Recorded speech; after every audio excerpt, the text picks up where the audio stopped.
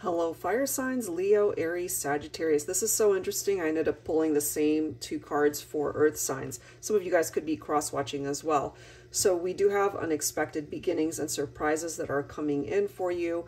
We're in a brand new year, so maybe there are some unexpected things that could be coming in when it comes to love and other aspects of your life. We clearly see a reconciliation card right here. So if you're really wanting somebody to return, you might just get an unexpected surprise by way of them reaching out to you and connecting with you once again. But there is this need to really talk things through, have those heart-to-heart conversations.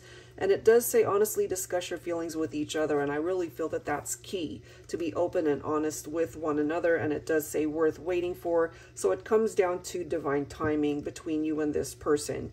We have the moon card right here. And it says, I embody the power, depth, and complexities of the moon. I recharge under the light of the moon. I honor my sisters and brothers of the moon. The moon helps me connect to my true authentic self.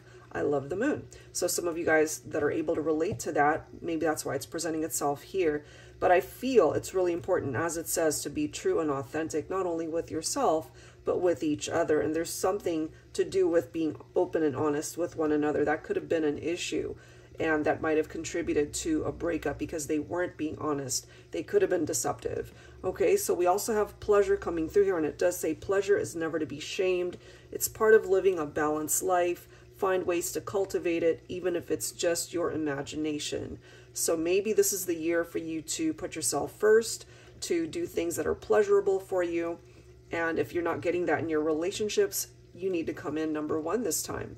So you could have let go of somebody with that hangman energy that just was not able to offer you those things in order to create change in your own life. And it could also be that you had to let each other go in order to see things from a very different angle, a different perspective. Divine Feminine, you're coming in as the High Priestess. So this is an intuition tapped card, that type of energy where you got to trust your inner voice and what it's telling you. Trust your heart. This is you just living your best life, living your truth. So there's a lot that has to do with that. And some additional advice here. Remember, it's their loss, not yours, and stop going after someone who doesn't put you first. Isn't that interesting? That presented itself here. So even though a reconciliation might be presented to you, that doesn't mean you have to accept this person back in. They're going to have to do the work. They're going to have to show up for you. And if they don't, you have your choice to walk away.